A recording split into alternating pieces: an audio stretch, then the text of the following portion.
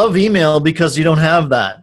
You don't have that kind of upfront cost. It's a lot easier to make it work. And it can work very hard for you if you apply the same sorts of strategies.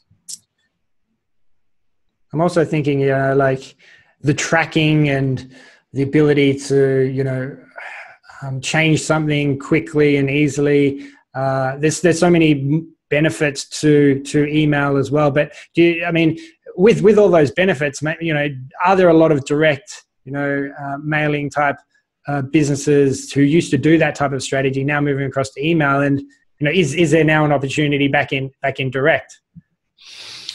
I think there's opportunity in all kinds of media. There's no shortage of different types of media, and all of them have their benefits. For sure, all of the direct mail companies are all heavily into email. They're doing more email than they ever have before. But there's still opportunity in direct mail as well. Yeah, well, it sounds like you've transferred and converted over to the email side of things, and it's working really well for you. I'd love to just dive into this topic a little bit deeper in terms of specifically starting off with list building. So what's the best advice you could give someone who wants to grow their list quickly? Best advice to grow an email list quickly. Let me see. I think an expert interview summit, kind of like what you're doing now, Liam, is a good one. Some of your guest experts, I assume, will have email lists, and they may be willing to promote your summit. You guys can capture email addresses when you're doing a summit, when people sign up for your summit, and you can sell recordings of the summit. And that way you've got an incentive to your faculty, your experts, to mail. You can pay them a commission on those sales of those recordings when they mail for the summit.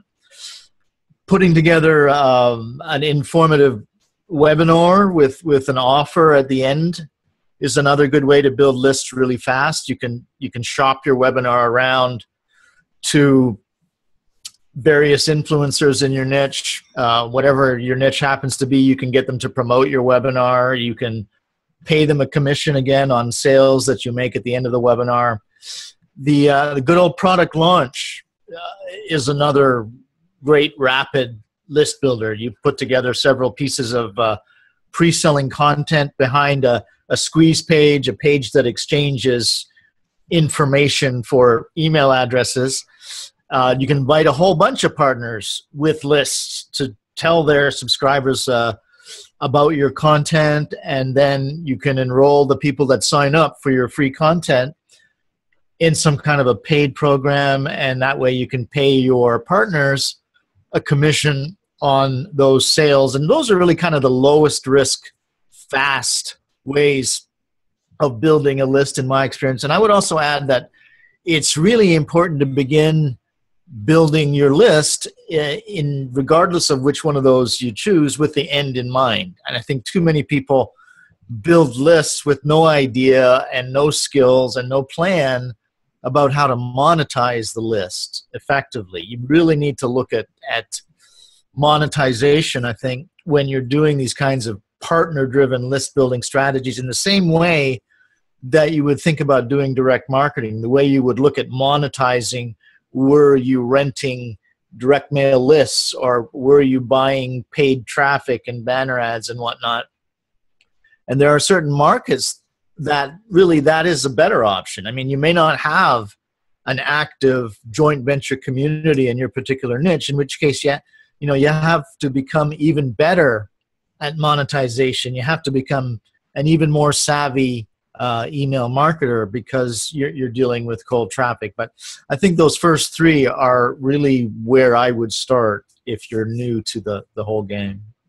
All right. A couple of things kind of stand out to me there in terms of, what's similar about each of those kind of tactics. And you mentioned them specifically was really, try to create strategic partnerships within your niche to help promote whatever it is that you're looking to promote. And then coming with that, I think, is the referred credibility from that person. And then also, if it is a live webinar, if it is a live summit, it's also that opportunity for the person who's looking to purchase, so your potential client, to get to know you and build on that credibility and trust as well. Are those kind of like the two main factors that go into a successful kind of like list building strategy? Well, it certainly makes it a lot easier. When you have an endorsement, you'll find that when people come to your squeeze page, that they'll opt in much higher numbers. And once they get inside, if you've been thinking about monetization, they're much more likely to convert and become a customer. So it's certainly the place that I would start if I was new to it and fortunate enough to be operating in a niche that has that kind of a community.